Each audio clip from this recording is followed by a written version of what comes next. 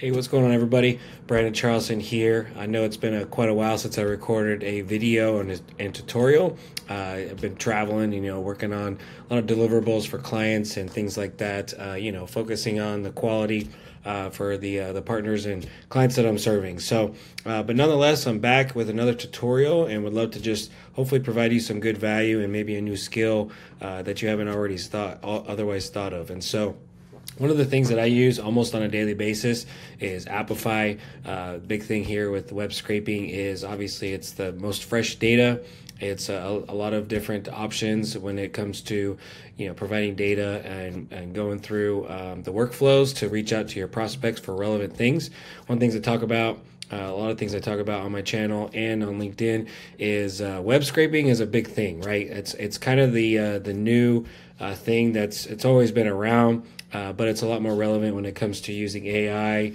And also, data needs to be always fresh, right? So when you're sourcing from a database like ZoomInfo or Apollo or any other database, really any SaaS for that matter, a lot of that data could be aged within 24 hours because that person that you reach out to very well could have left their job or something like that where things change, right? So it's always dynamic, it's always fluid. So the more you can web scrape and get into web scraping, the better your data is going to be because it's literally fresh. So in this tutorial, I'm going to talk about how you can use Apify and Apify Actors specifically within a table that you already have built out. There's a couple things when it comes to Clay, which is starting a table and using an Apify Actor as a source.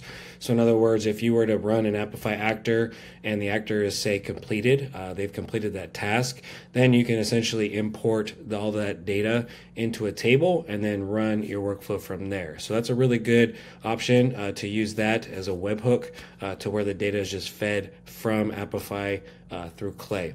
But this video is going to be more specific to actually using it within a table. So really the Apify integration. And in this workflow, I'm going to be covering over how I scrape or Google Maps, essentially build that into a list of small businesses.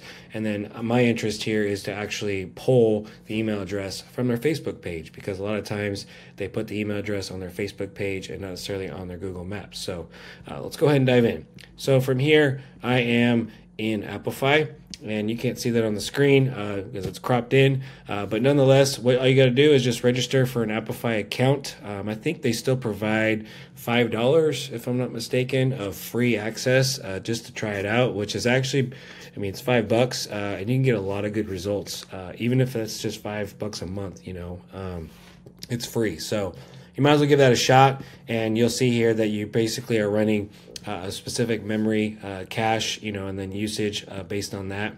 And so I use it pretty often. So, and they're always updating their actors, to make sure they're running. And so it's best practice, in my opinion, just to check out, the store, see, what's highly rated, that kind of thing. These are all web scrapers that are, usually pretty effective, especially importing it into Clay. And so what I'm doing here is you just go to Facebook.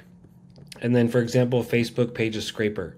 And so so the difference here is if I were to run, say, I didn't type this in, but Copper Kettle QR, right? So that's scraping one page.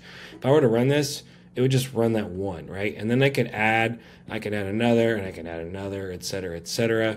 But we're not trying to do that. What I'm trying to do is actually run a Clay table that I already built out, where it's the variable here is going to be that business's Facebook page, right? So what I'm going to do is, what I like to do anyway, is I am going to take this scraper and I'm just going to create a task. And then I'm just going to just call it whatever task, right? And what that'll do is it'll save it in your task area. And this is just what I found to work best here. Because it populates there. And so you'll see here what I'm talking about. You might have a better workflow, but I've noticed that when I save the task, it just allows me to really, on the API side, to be able to identify it much quicker because somehow it brings it into my workspace, if you will. And so what we're going to do is, and then you go over to Clay, right? And then I am essentially building out a table that I've already done where it's almost 50,000 rows, so it's pretty much a maxed out table. And I'm trying to move with the workflow for HVAC companies that I've scraped across Google Maps nationwide. And so I've essentially exhausted all possible options. And so now what I want to do is scrape their Facebook page to getting their email address if it hasn't already been provided by Google Maps. And so what you want to do is you're simply going to go to the actor here, and then I'm going to go to JSON. And then what I'm going to do is I'm going to copy everything here. So you can see here, this is the JSON. You have the URL, and then you have the Facebook or the page, right? And then all you got to do is copy that. And then when you do that, just call the add enrichment, and you're going to do Apify Actor, and you're just going to call the Apify Actor. And then from there, you're going to do, I'm just going to edit column, but essentially you're going to add it. And then what you want to do is you're going to see it populate in your Apify Actor. So I'm going to call the Facebook pages scraper. And then what you want to do is go ahead and paste that JSON, right? So that JSON, it actually posted all of this right here. But then what you want to do is just change the variable here to whatever column. In this case, it's going to be the Facebook link, right? And then you're just going to run all that stuff from there. And so really, that's about it. And then you can see here, it's actually going to pull quite a bit of good data, actually. I tried running it for Claygent, and it says that it's not authorized. You know, you're going to go ahead and there's not a lot of relevant data. And I tried running a Claygent for a GPT-4o Mini. It used to work, but as of late, you know, you just got to experiment. And one day it'll work, the other day, another day it won't. Also tried running something like Zenrose, and it says it's not authorized. So you know what? I'm going to pull out my old friend Apify. So, and it's coming through here, right? So it actually parsed the data, and it's got all the information.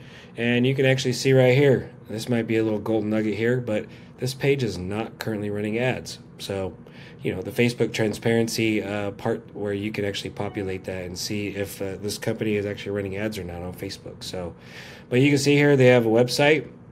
And then they have reviews. They have all the data that they would normally. So this Apify Actor did a good job, right? And then they obviously have their email address listed.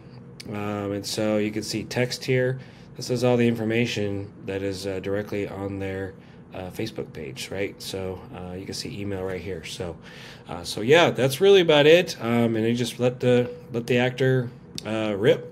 You know, across the table, and I'm going to have me some fresh email addresses that I know are probably valid, and so I'm going to validate them, and then I'm going to send them on their way to instantly or whatever sequencer that you're using. So if you want to reach out and you want to work with us at Top of Funnel, this is what we do on a daily basis. It's not a pitch, it's just what we do, pure facts.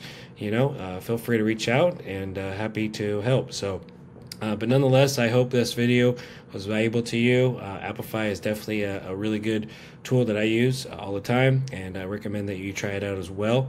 Not a paid promotion, anything like that. It just freaking works, right? But anyway, I'm going to be posting more content, and I appreciate you watching all the way through. Please like and subscribe. And again, thanks for the support, and happy clay making. See ya.